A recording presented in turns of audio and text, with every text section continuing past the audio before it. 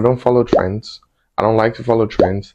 I strictly talk about what's going on in my investment life and any other things that I want to talk to you about, and I feel like God puts in my mind for me to talk to you about in regards to making money.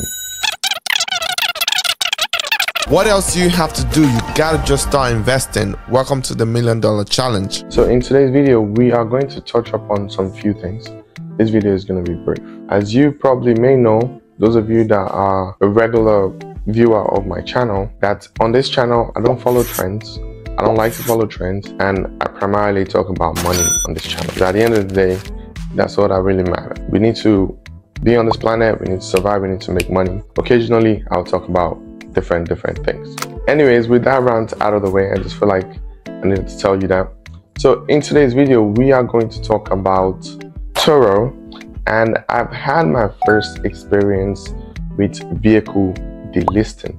Okay, recently Turo delisted one of my vehicles due to a manufacturer recall. So now I looked into it further, and what I discovered was that the parts is not going to come in until the second quarter, which is in like 6 months, right?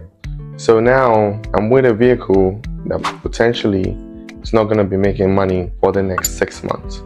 So it would be very interesting to see how to navigate this, all right? Because like Turo does not allow you to rent cars that has an active recall on it. Now it's up to the manufacturers to quickly get the parts that they need, or get the parts made, or get it corrected or whatnot that they need to replace that particular issue. So like this is going to be interesting to see how this turn out. So I thought, let me go ahead and do a quick video. It's a documentation of my financial journey, you know, every single part of it. So this is a significant part that I thought I should share with you.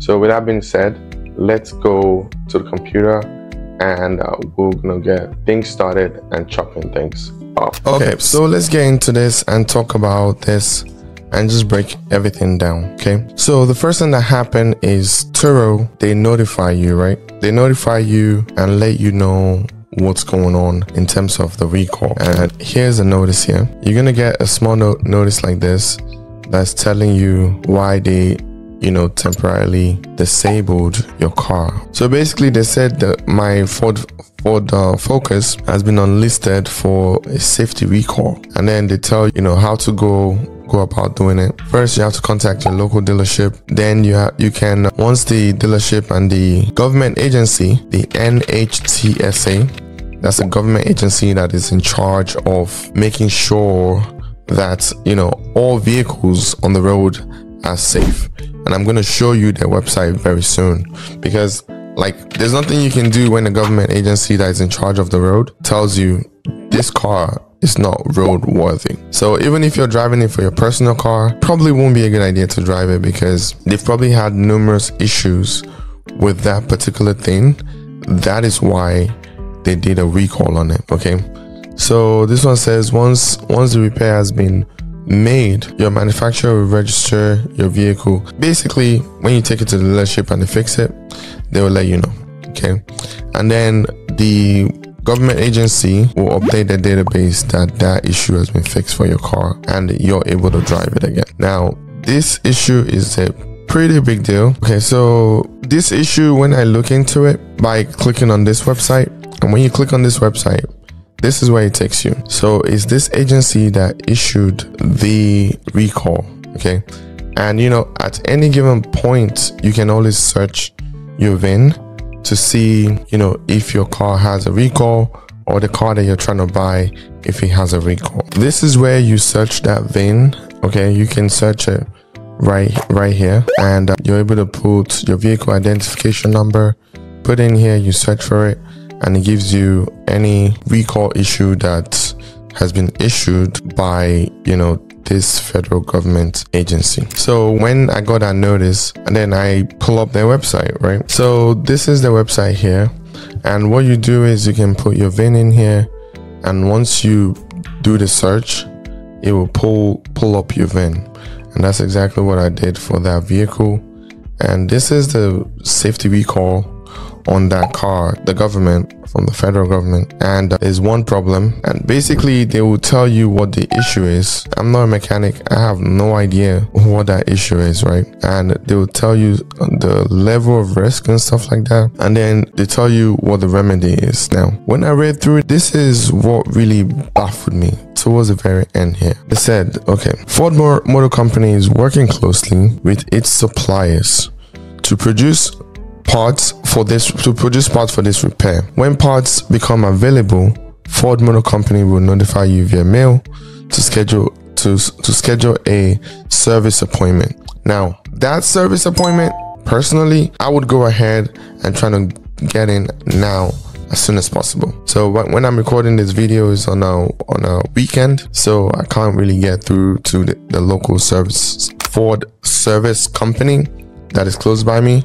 So I'm gonna be working on trying to get a hold of an appointment as soon as possible so I can be the first in line when they have the parts. Now, this is the part that is a little bit annoying because like this seems like a major issue. They said they are not going to have these parts or have it resolved, you know, and have it available second quarter. Okay, a quarter is 3 months, so we're looking at 6 months of this car not being out there working. So now a recall can happen to any vehicle, right? It can happen to any vehicle.